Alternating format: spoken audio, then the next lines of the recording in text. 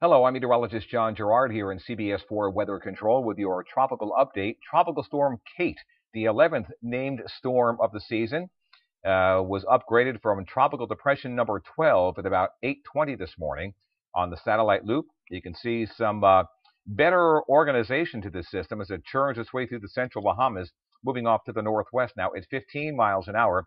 The 10 a.m. advisory has top winds at 45 miles an hour. Hurricane hunters found a slightly better organized system this morning than it appeared to be last night. So because of the investigation by the hurricane hunters and what they found, they upgraded this to a tropical storm. Pressure is now down to 1,008 millibars. It was 1,010 earlier in the day. Currently, the center is just to the east-northeast, by about 15 miles away from Cat Island. Here's the forecast track. Looks like it'll curve well east of South Florida, leaving us on the relatively drier, more stable side. So it's going to be hard to get any rain in here from that system, but certainly over the central northwest Bahamas as well.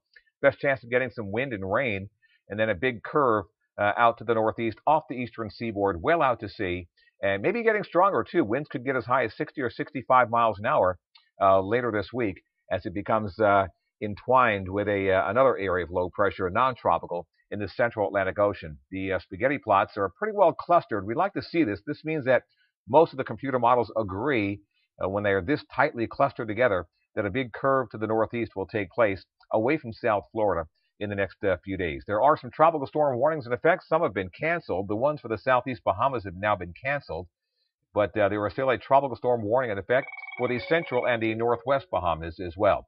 So far this season, we have seen 11 named storms, 3 hurricanes, and 2 major hurricanes.